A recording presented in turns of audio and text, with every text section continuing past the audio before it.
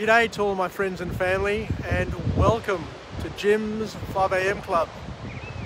You'll never guess where I am today. Check it out.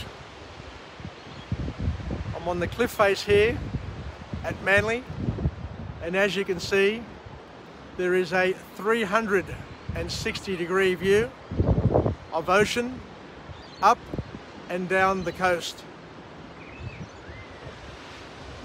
You can see all the way up to Broken Bay, and if I spin around you can see the sunrise.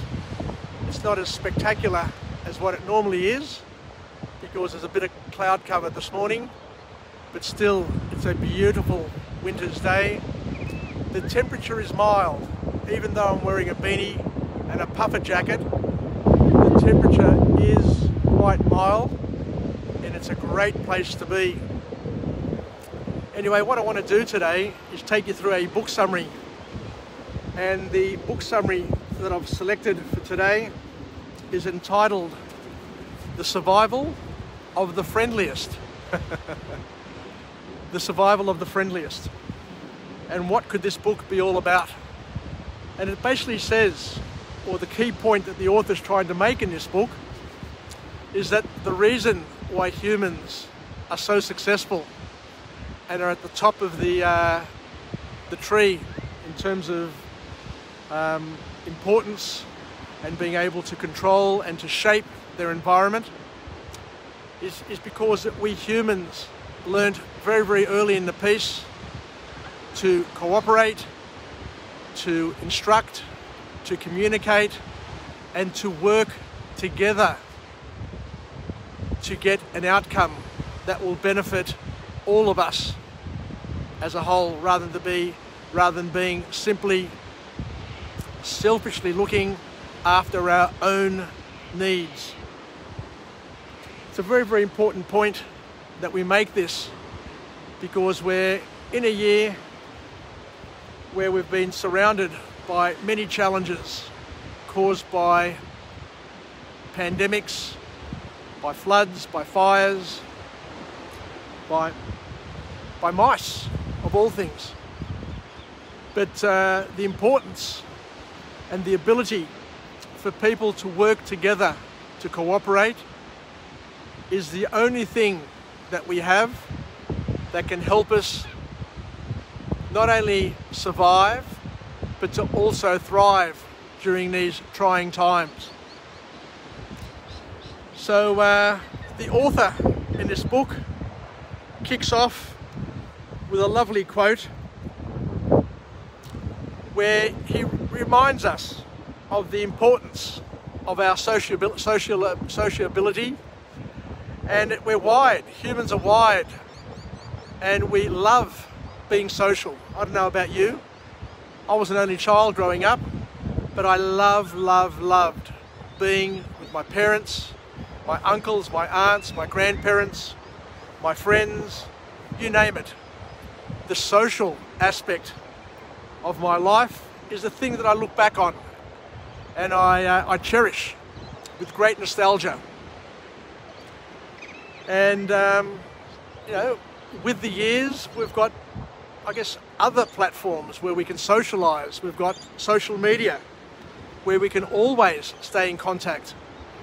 Just earlier I did a vlog, my first vlog for the day, where I went public, and my Auntie Frida, my mother's sister, who lives in Greece, who's been in Greece for the past 2 years and is, I guess, certainly to a certain extent trapped there at the moment because of COVID-19. She was able to connect with me. She was able to watch the sunrise live as I was presenting it, and I was able to chat to her and say hello to her. So there are advantages, I guess, with social media that we need to be able to use to our advantage. You know, we shouldn't be pooping on social media all the time and just pointing out the negatives. There are a lot of positives.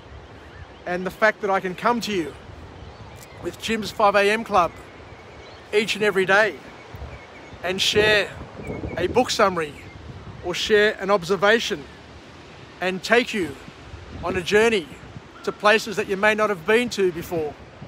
In itself is another advantage of social media. Just so you know where I am, I'm up here at Manly Beach. Behind me, over there is Shelley Beach, and across there is South Stane. I'm a member of the swim club there called Bold and Beautiful, and it's a 750 metre swim from that beach to the surf beach and another 750 metres back, so it's a 1.5 kilometre ocean swim, open ocean swim, and it's a marine sanctuary down there, and there are plenty of sharks, there are grey nurses, there are bronze whalers, there are all these different sharks there, up to 3 metres in length, but people swim with them all the time without fear of being attacked, without fear of being eaten, and it's just the bronzed Aussie way of life.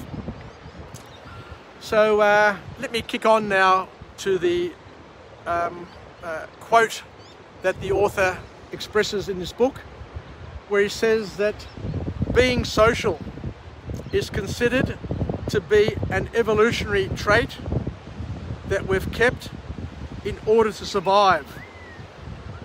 So let's think about it. Why is being social important for survival? Look at that sheer drop there. It's probably a 200-metre drop down there onto the rocks. Scary for those who are afraid of heights. But why has being social been so important to our survival as human beings, and being able to cooperate?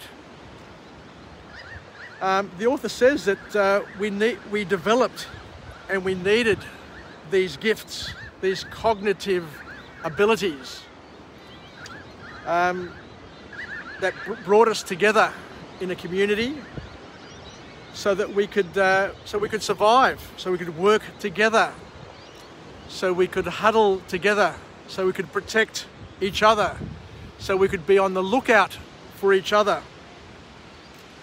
We all have personal thoughts. One of the beautiful things of our humanity is that we all have personal thoughts, but it's our ability, our cognitive abilities to be able to share these thoughts that have set us apart from the animal kingdom.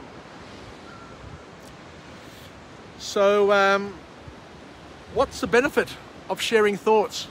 What's the benefit of having thoughts and being able to see the same picture as the picture that somebody else is seeing? So what the author here goes on to say is that our survival chances skyrocketed when we learnt how to not only communicate, but to communicate well, where we're able to share our thoughts, share our fears, share our observations, share our slither of reality with those around us. Because being able to communicate, and to communicate well,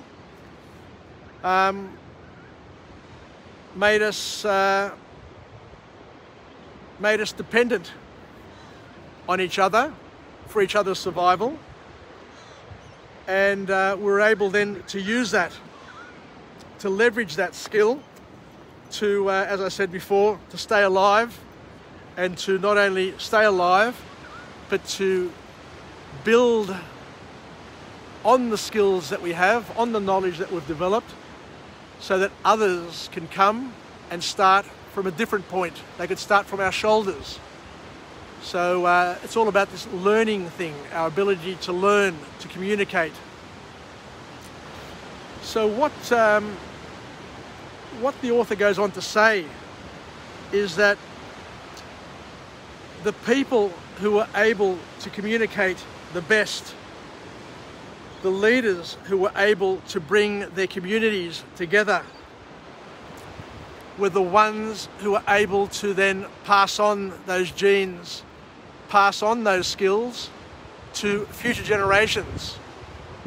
Because if you were surrounded by a pack of lions or a saber-toothed tiger or whatever, the ability for you to communicate to each other and to figure out what to do meant the difference between life or death.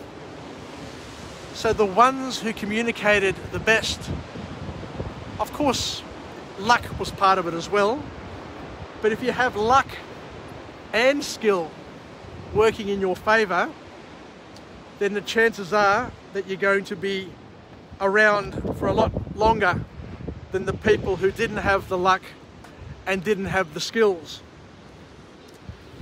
So that what they talk about here as well is they've done experiments over in Germany where they domesticated foxes. And what they found was that first of all, not all foxes can be domesticated, but there are some foxes that have the traits, that have the abilities to, I guess, become domesticated, I guess is what I'm trying to say. So you need to have the propensity to achieve something in the first place, and that could be something which is genetic, something in your makeup. But what they said is that once they found foxes that were that way inclined, then the offspring of those foxes were also able to be domesticated, and they were able to cooperate and work with their human handlers. And yet the other ones, which couldn't be domesticated, their offspring also had similar sort of issues. So what the author is suggesting here is that there are some genetic things that we have as animals and people have, I guess races have, communities have, cultures have, which are passed down not only in the environment and the culture, but are also something which is embedded genetically in those people. I guess some experiments that they've had over the times is when you have twins, identical twins, separated at birth and brought up in completely different environments, and yet they have the same sense of humour. They have the same sort of demeanour. You know, these sort of things are interesting at least. As I say, I'm not a psychologist. I'm not a behavioural scientist. I don't know all the theory behind it. But as I said, I'm an emissary, and I'm just passing on what this author has written in their book. Could be bullshit, but at least it's something to think about. So what the author here is basically saying is that in order to survive, we need to have some certain traits in the first place that we're able to leverage, to use, and to make the most of. They say here that with the foxes, for example, the foxes that were able to be domesticated, just like humans, were able to follow gestures. You could point, or you could do something with your hand, you could do a certain facial look. And for those who have got dogs, you know that dogs learn gestures, they can sense you, they can read you. But the foxes that had the ability to follow these gestures were able to pass it on to their offspring as well, believe it or not. So what this indicates, I guess, from the author, so what the author is trying to say here is that sociability, and communication skills have a genetic link. So very interesting indeed. There's one more formal point to come out of this book from this authorship, where the author says that evolution has chosen kindness to prevail in our humanity because it leads to prosperity. It's the people who are generous. It's the societies who are generous. The societies who express kindness to their children, who express kindness to their elderly, who support one another, who cooperate with one another. They are the societies, according to this author, that are the ones that prosper the most. Bear with me. So where is this leading us? It's leading us to the edge of the cliff. So let me just show you just behind me what I can see. As I say, it's a 200-metre sheer drop down there to the rocks. Let's hope that none of these rocks up here decide to shake and find their way down there. But the author here is saying that about 50,000 years ago, we weren't the only humanoid species on the planet. This is interesting. About 50,000 years ago, we weren't the only humanoid species on the planet. There were at least, according to this author, 5 other humanoid species. But we won out. The Homo sapiens won out. And why did they win out? So the author here says that, just like the foxes, that our kindness, our genetic disposition, our ability to cooperate, to collaborate, to work together was what set us apart and what ensured our survival and our ability to thrive as a species. And the other thing I learned from this book, which was interesting, don't know how relevant it is to this talk, but they say that the human eye is the only thing that has white around the pupil out of all the animals. And the reason why we have the white around the eye, around the pupil, is so that we can have eye contact with each other. So apparently this eye contact is something which is critical and important to our ability to connect and to socialise and to collaborate and to cooperate with each other. So there you go. I think I'll finish off now. So thank you very much for joining me on this episode of Jim's 5am Club, where we've just gone through another wonderful book summary. The book summary today is entitled Survival of the Friendliest by Vanessa Wood and Brian Hare. I didn't talk about the authorship before, but it's a dual authorship. And I want to finish off with a positive affirmation. I'm alive, I'm well, I feel absolutely great. To my friends and family, stay connected, stay relevant, stay reasonable. And most importantly, let's continue to share and enjoy each other's company, where we can go on a volta together, where we can learn different things to help us get through the day, get through our lives, where we can be the wind beneath our wings, where we can live, learn and pass it on, and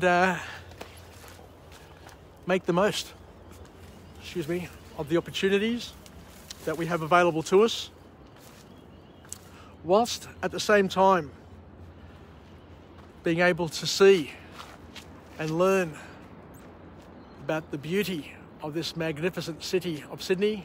As I said, with Jim's 5am Club, my objective is to showcase and highlight the beauties of this wonderful place that we live in, the wonderful place that we have on our doorstep, and to overlay it with a message of empowerment, where we can learn, where we can incorporate lessons from OPE, other people's experiences, and pass it on to our friends, our family, whoever can benefit from it.